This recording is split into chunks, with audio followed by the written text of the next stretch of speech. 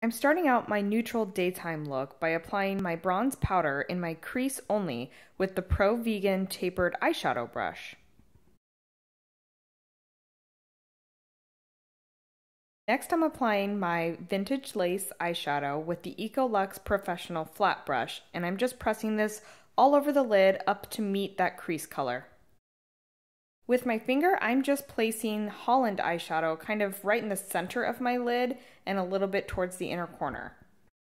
Now using my Pro Vegan flatline brush, I am stamping a very thin line of Pretty All Day Gel Eyeliner along my top lash line. I'm just going to take what's left over and drag that along the outer 3/4 of my lower lash line. I'm applying 100% lash to my lower lashes first and then to my top lashes. I'm doing this because when I apply my mascara to the bottom lashes, I look up, and if I had already applied my mascara to my top lashes, I would risk transferring a little bit of that onto my eyelid.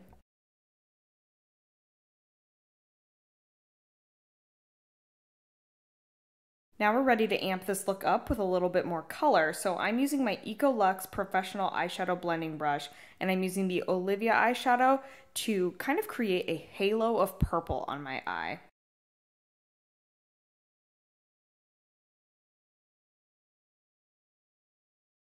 I'm first placing it on the outer corner, then bringing it inwards into the crease, and then dragging it along my lower lash line as well. Now with our Pretty All Day Gel Liner, I am going to line my waterline to add some extra drama.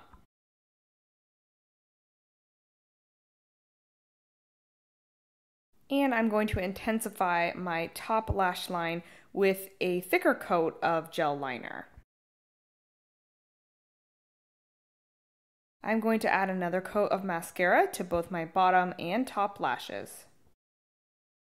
And that is our finished nighttime look. We have taken a daytime office appropriate look to a more colorful going out look in just a few simple steps.